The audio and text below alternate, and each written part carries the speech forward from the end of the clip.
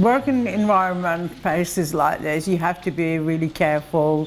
Every time you handle the machine, threading it, whatever you're doing, you have to, health and safety reason, you have to switch your machine off. Cutting, no fabric, no cotton on the floor because it's dangerous. You can step on it and slide and fall and hurt yourself. So therefore, that is really important. Needles, pins, nothing like that. You shouldn't throw them on the floor. Every tool you use, all the tools, it has to go back. Mustn't leave scissors, a snip, a screwdriver, anything laying around. Everything you use, everything for put back. That's the most important thing to work safely in this sort of environment. And some of the problems are, if the cottons or fabric on the floor, you can step and slide and then you fell and you hurt yourself. And while you're threading the machine, if you don't switch the machine off, machine is quite fast. By accident, if you can press the pedal, and then you can, while your hand's under the machine, you can hurt your needle goes through your finger, and then you can hurt yourself. And then the same is the scissors. If you hold on scissors, it's snip, you're walking around in the place, you can accidentally, you can injure someone. So therefore, that's sort of thing that we must avoid. So always you put the tools away, and when you walk around, make sure that you don't carry no scissors, nothing in your hand.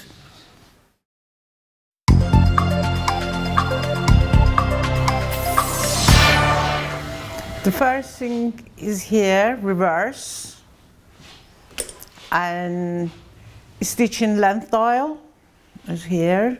When you make the stitches bigger and smaller, you adjust the stitching length dial. This is pre-tension, as your tension, and this is a spool pin. That is needle bar.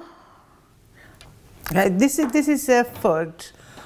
Then normally we got finger guard on around the foot. There's the health and safety of the student. They don't, because they're learning, so it's dangerous. The needle is left it open, so finger guard covers the needle, and then people they can't get your fingers near to it. And this is a pressure foot, and then you can put the pressure on the foot to press the foot down. If your foot is not enough pressure on the foot, so it doesn't stitch the fabric correctly and chew the fabric. So if it's finer fabric, you put more pressure on the foot to press the fabric on there and then stitch it correctly. This is a thread take-up cover, and this is a tension for the bobbin threader. You put the bobbin here and then touch this, and then you fill your bobbin. And you bobbin, and you bobbin case, and you bobbin.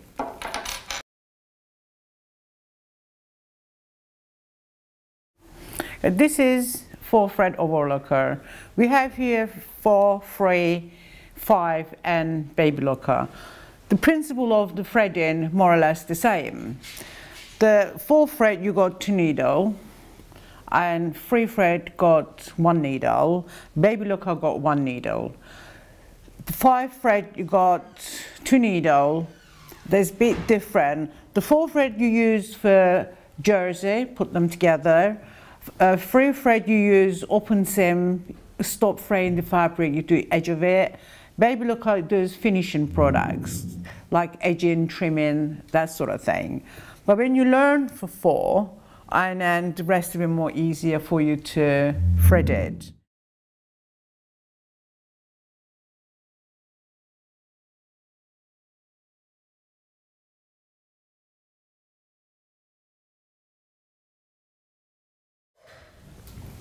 Okay, you replace the bobbin here first, and then you thread the cotton. This is to the right. You thread it on top. Your thread comes in, goes in here, it goes around. You have to, when you put this in, you have to put it all the way in, because if it's not tight, your bobbin, it doesn't do tight, cotton's wrapped around the bobbin really loose. If your bobbin is loose and stitching, it doesn't come out right. So this position is wrong, this position is correct. You push this back into the place. While you're doing this, always you take the needle out the cotton, because if you don't, the cotton goes under the machine and then wrap around it underneath. Take the foot up, that's your position, you're ready to wind your bobbin. Switch your machine off, and then there's your bobbin. You don't overfill the bobbin, is enough. So you need how much you need to use. Finish it, you switch your machine off. Take the bobbin out, cut your cotton, and you replace the bobbin into your bobbin case.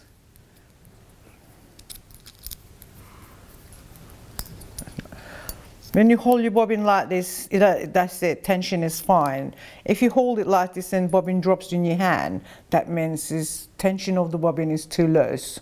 Around the side here, you got a screw here, you got a screwdriver, tighten them up a little bit, adjust the tension, and it's fine. And then replace this inside the machine. To do that, you open this. Hold your bobbin this shape. If you don't hold this catch, if you try to do it like this, bobbin fell out. If you hold this position, and when you replace the bobbin in there, it doesn't fall out the case. So you press in here, and then push it. If it clicks, that means it's in. If it doesn't click, it's not in. So you have to take it out and replace it back again. And then you thread the needle back. Replace the foot. You hold your cotton in your hand. Use your hand wheel. Go underneath. Takes the cotton on top surface. So now you're ready to sew.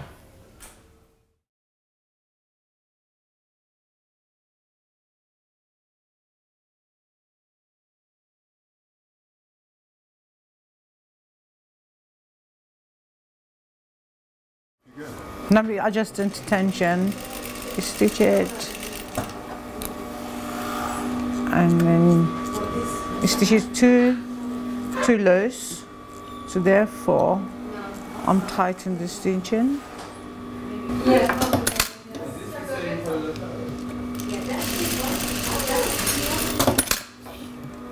The first stitch before adjust the tension, second stitch after adjust the tension. That's the wrong stitch, that's the right stitch.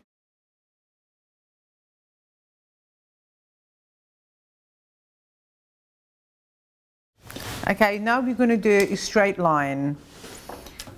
You got lines on your machine, and it's keep your fabric edge of your line, and you keep you straight all the way. Always you keep your fabric on the edge, and then you do it. Come out, there's your straight line.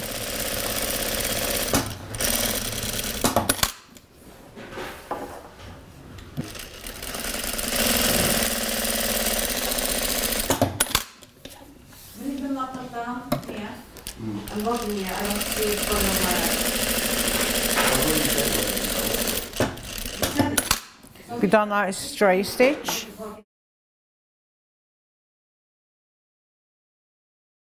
The spiral. You start center of your fabric. Because you're going to go around a circle is not easy. So first step you do put needle one in and lift your foot up and turn it.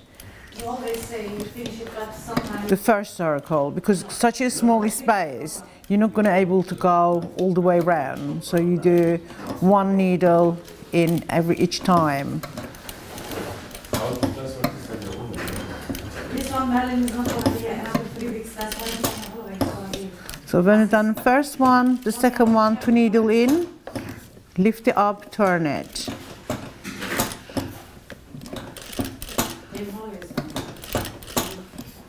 Proceed that continuously. When you circle one, second one, And then you do free stitch and lift it and turn.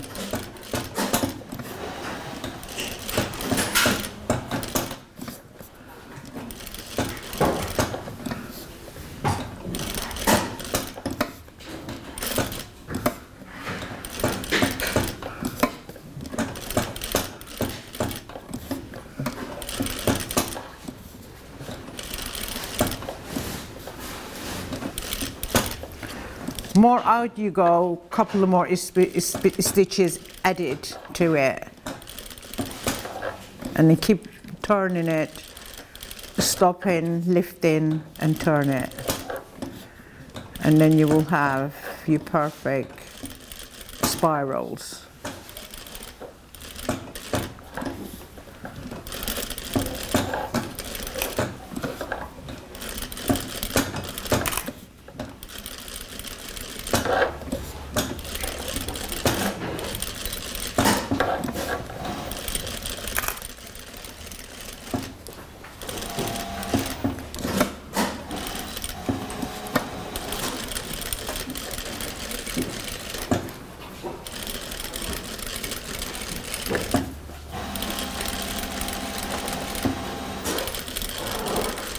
The slower you use the machine, correct stitching you will have.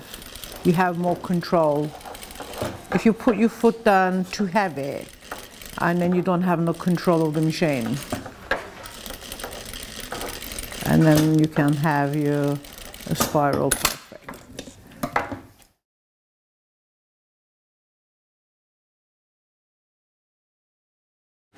Okay, when you start to curve, like always, to get the correct stitching, that's your distance. On your machine, you got all the 1, 2, 3. If you keep your edge of your fabric here, all the way around, and then stitch it really slowly, keep your fabric there, and then how you start to the end, all the way around, it does exactly the same. The most important when you stitch it is to stitch it straight.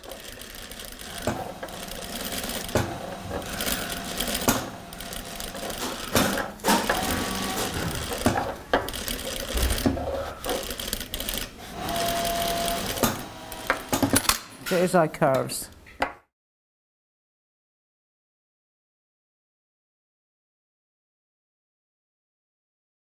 Okay, now we start doing the boxes.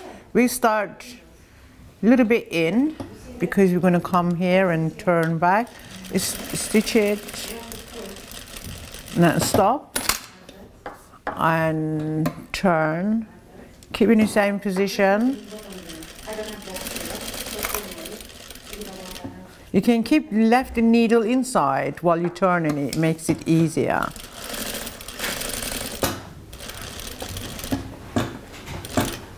And turn it. Release your foot and come here.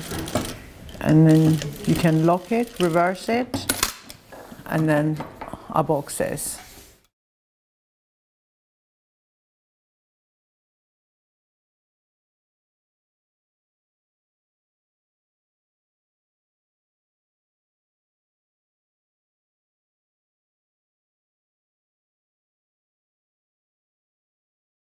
Now I'm going to demonstrate how to cut your pattern fabric safely and correctly.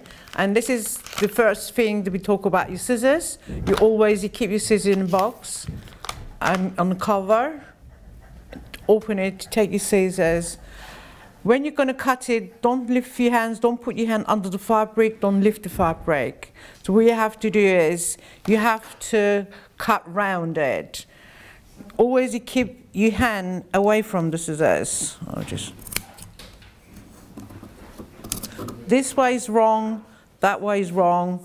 Always your hands away, so you cut round it. You put your hand on here to keep the fabric and the pattern flat together. And you can't lift it and turn it either. It just has to be all the way around. You will cut it. Your hands away.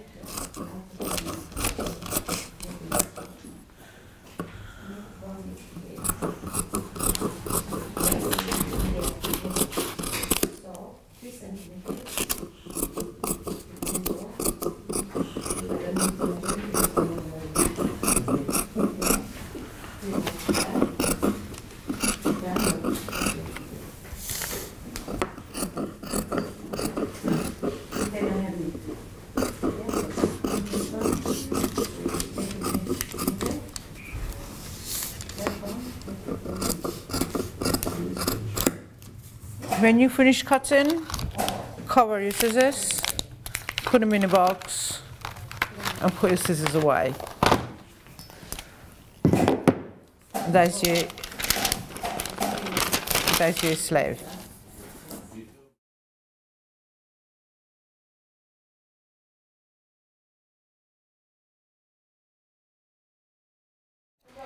Every time you use, this is not really correct like this. So you use your snip to clean, cut all the cottons.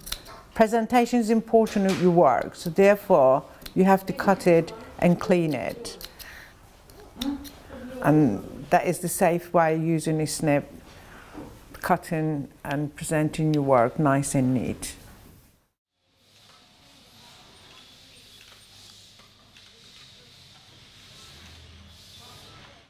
Now, when you open your machine, always hold it, one hand underneath, one on top, because this is really heavy. Push it down and release it. And then that's your oil. As you can see, you got high and low level. So your oil mustn't go above high and mustn't go below low. Has to be in that section. If you put oil too much, as you see, the oil takes it from here, circulates, and it's come back in again. If you put too much oil, it wouldn't strain, so it comes onto surface, so you make your clothes greasy.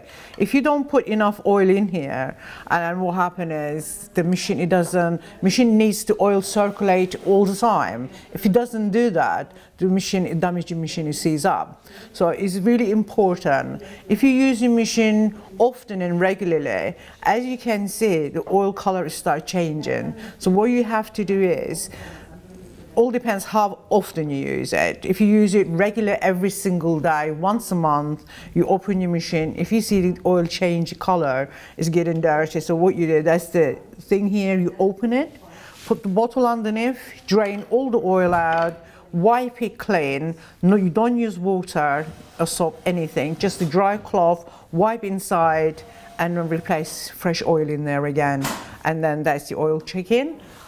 And then put your hand over here and slowly release it and close it.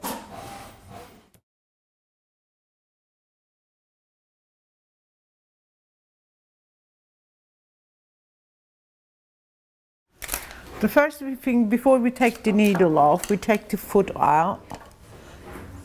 The reason that you have to learn how to change the foot, because if you do zip, you have to use different foot. This is the normal stitch foot. You take that off and then you replace another foot when you need it. Now we're going to take the needle out. As our needle, we take a needle out. Each needle is broken, we have to record it for health and safety reasons. That's how we do record the needle, as you can see. The date, the needle broken, a person name, what type of machine we're using. Obviously, this is Esthetician Academy, we write on the Esthetician Academy, person signs it. I collect all the pieces together, and then if it's everything there, we put them there, I sign it, and stick on that, and keep this as a record. And then each needle, we know how many needles we use, where the broken needle goes. When this is full, we will give the person to discard them safely.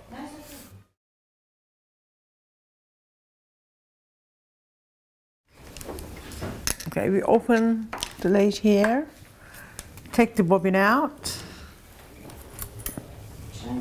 Let's take the bobbin out.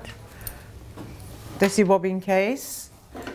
Take the bobbin case out and brush inside the bobbin case. The reason you do this, The fabric, all the fiber from the fabric goes under the machine, goes inside your bobbin case. In time, if you don't clean it, all different fabric, all different colors, fibers piles up inside your case. Because the oil circulated, all the fibers become like mud dirt. So the cotton collects it, comes on the surface of the fabric while you're stitching. So therefore, it's important to clean them every couple of weeks.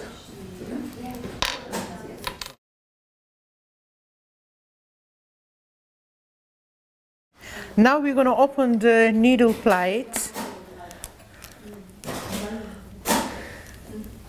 The same reason we're doing this is as we clean the bobbin. The fibers goes between, and even if you're using a different color fabric, the fiber builds up underneath between the teeth of the machine.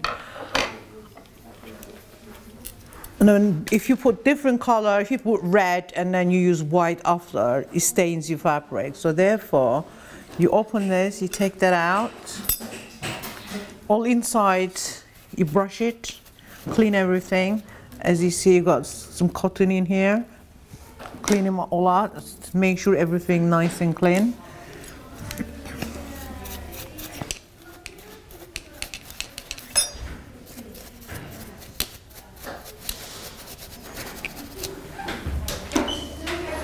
And then put everything back together after.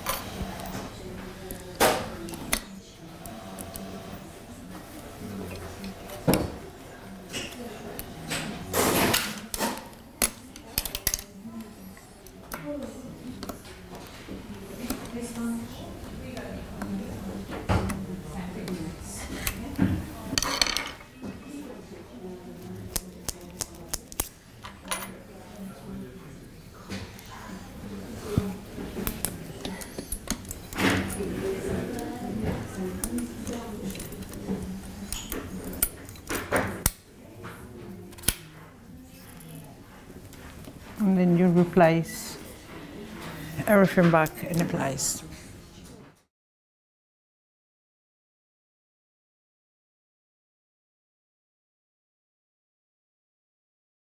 So now demonstrate how we're going to thread the overlocker.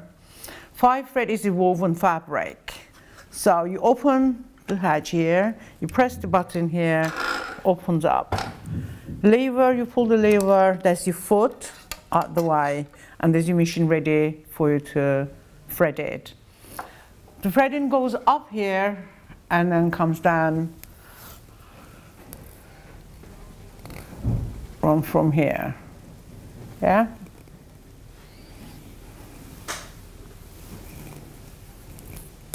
You must thread it that way because if you do it straight across, it wouldn't work. The cotton, it doesn't flow, it doesn't come easily.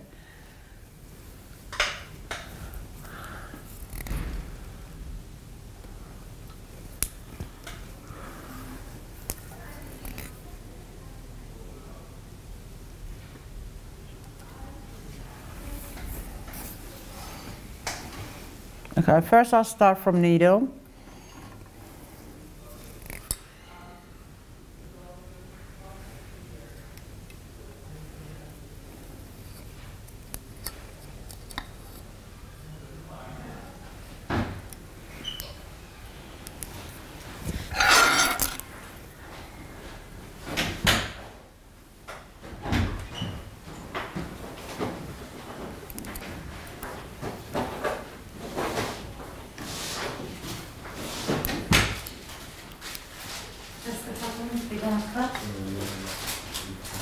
Michael, take your... Okay, back to Michael.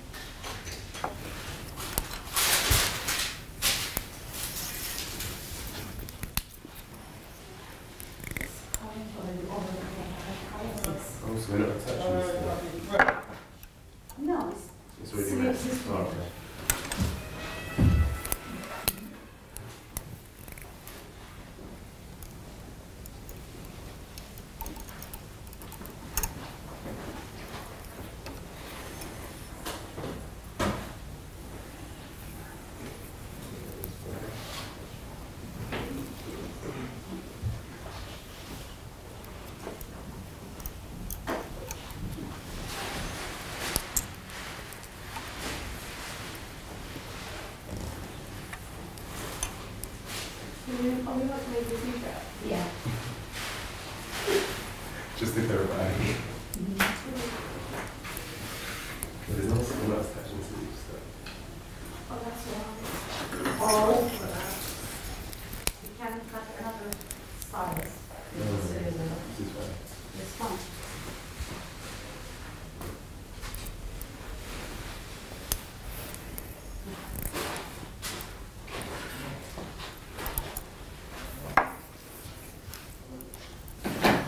This is needle 1. And for the second needle.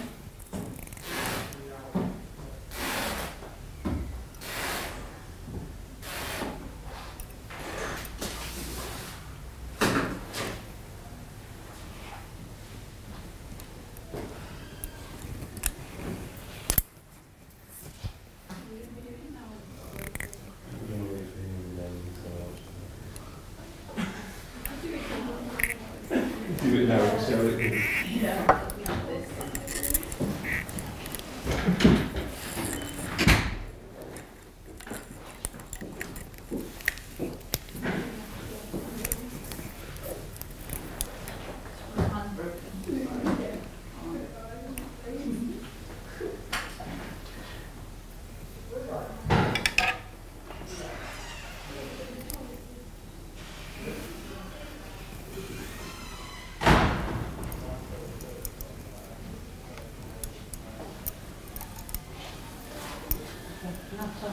That's right.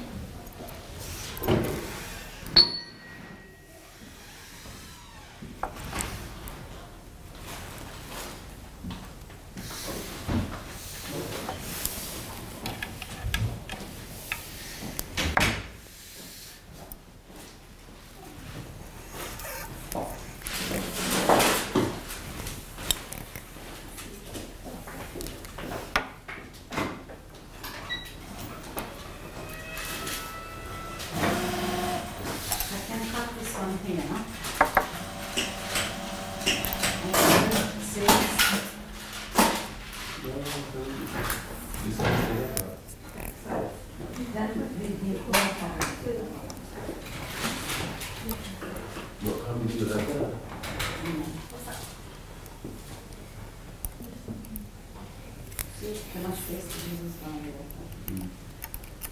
This is the second needle.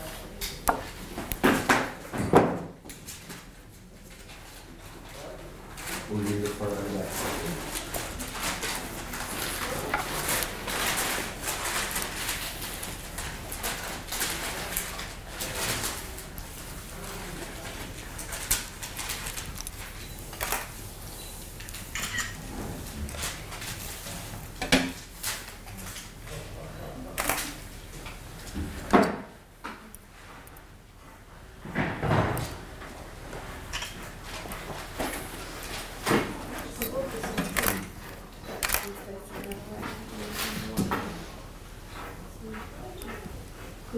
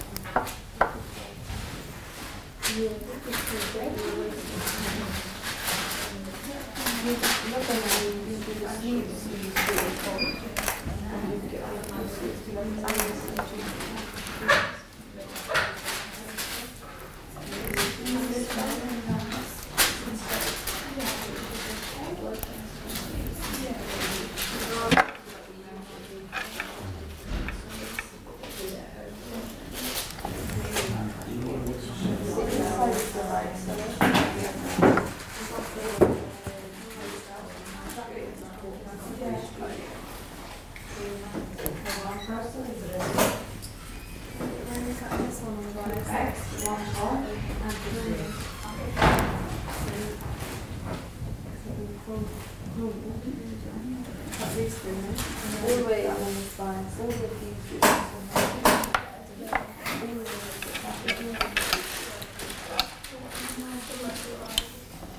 Anybody using the application? I don't know how to use it.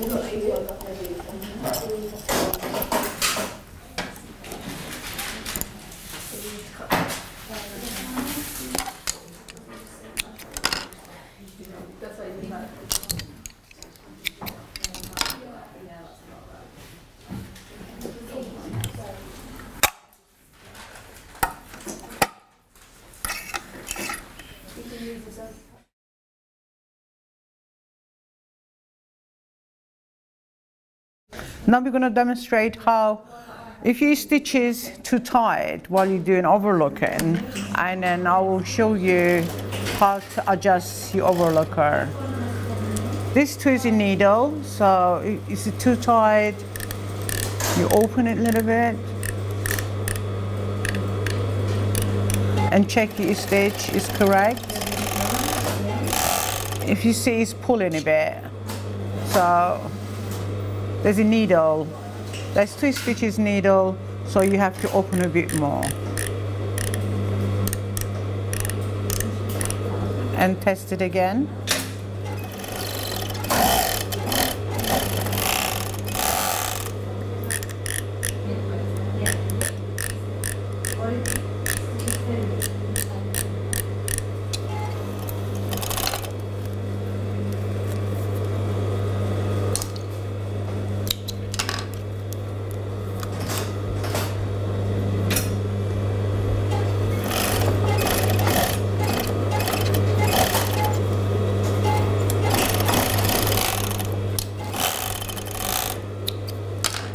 As you see now, the tension is correct.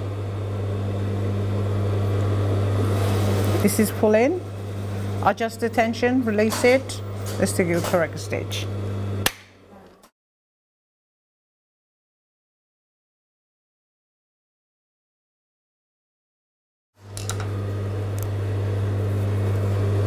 Straight lines.